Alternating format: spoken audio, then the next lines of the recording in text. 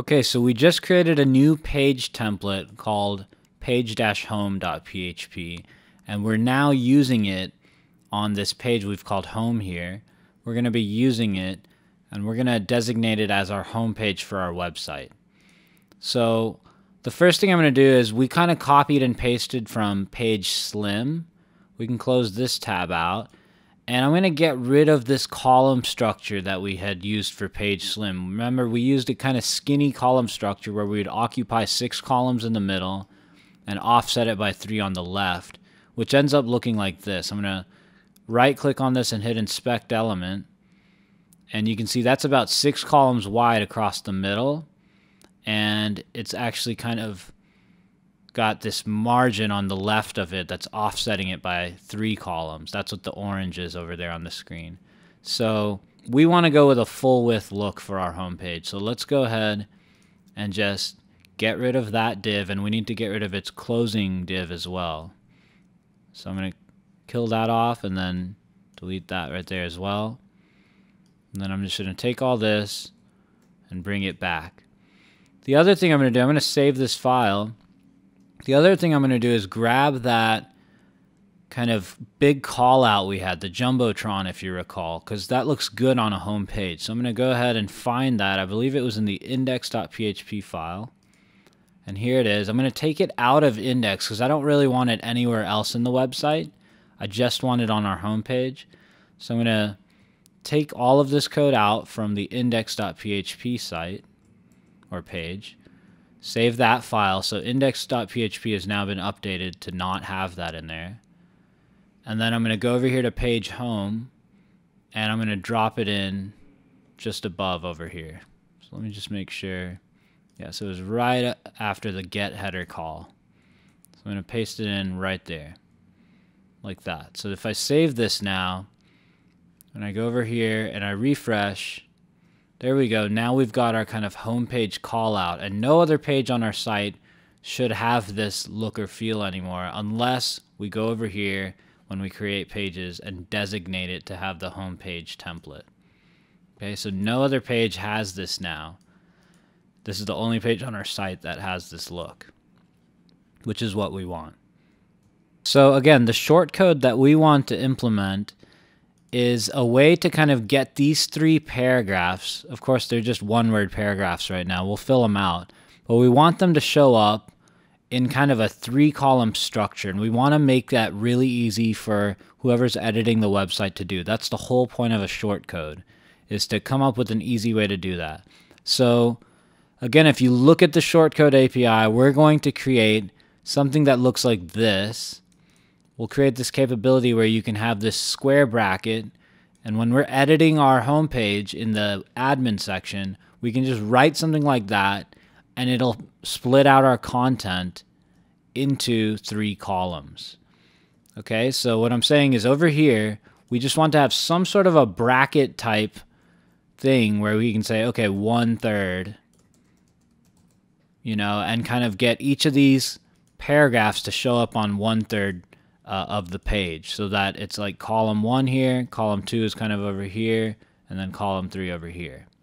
So it's a simple implementation of shortcodes, but it should give you a good understanding of how to create your own custom shortcodes. That's the whole point here. Now, I think typically shortcodes are good to be used when you're developing plugins, but I just want to show you this in case for any reason you wanted to just build this into your own theme. So let's go ahead and get rid of this for now. And the first thing we're going to do, if we're going to add shortcodes built into our theme, we want to add them to our functions.php file. So I'm going to open that up, and this is where we'll create our shortcodes. I'm just going to go down to the bottom over here, and then I'm going to write this. We're going to create a function. We'll say function, and then we'll say custom underscore shortcode. And then in here we'll say, okay, what are the attributes if there are any? And then we'll set the content to nothing, to null. And then in curly braces, make sure you have your closing curly brace there.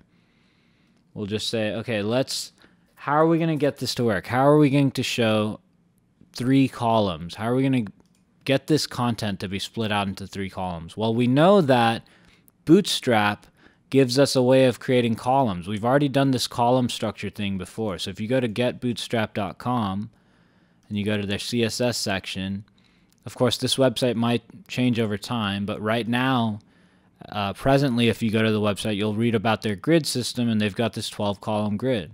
Well, if we want to split 12 into 3 kind of larger columns, it would be 4 columns each.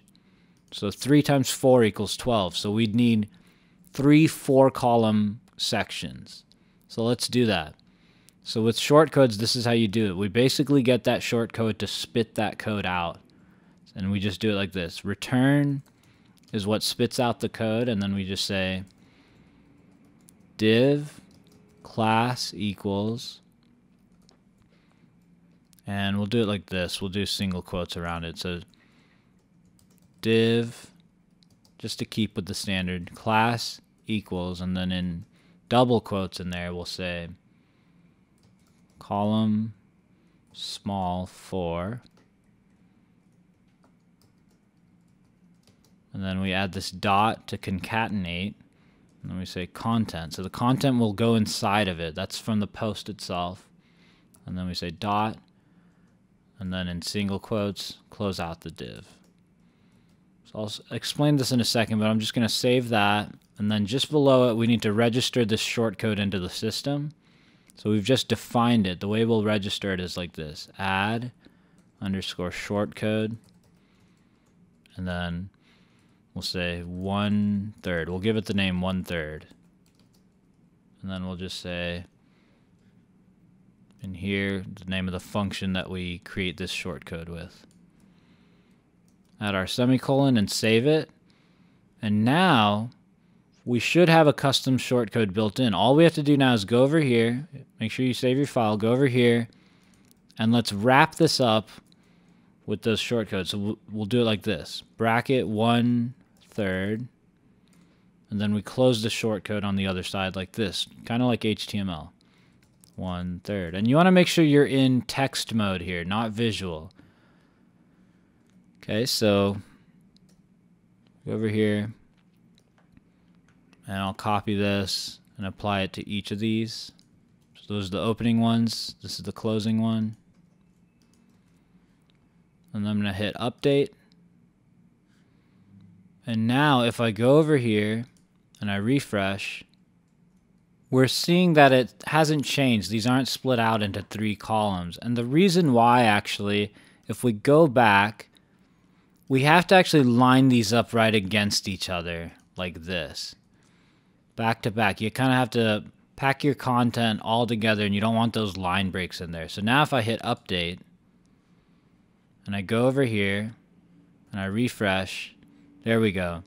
Now it's showing. And the reason why that happens, where they weren't kind of doing this and behaving the way we wanted, is because by default, WordPress adds these paragraph tags in the HTML when you add these line breaks. When you do something like this, WordPress goes in there and it injects its own little paragraphs in the HTML. And paragraphs by default create automatic line breaks like that. So anyway, we're going to leave it like this, and I'm going to save this into our database. And then there we go. Now it's looking like this. And in the next video, I'm going to show you how to disable that automatic paragraph thing that WordPress does.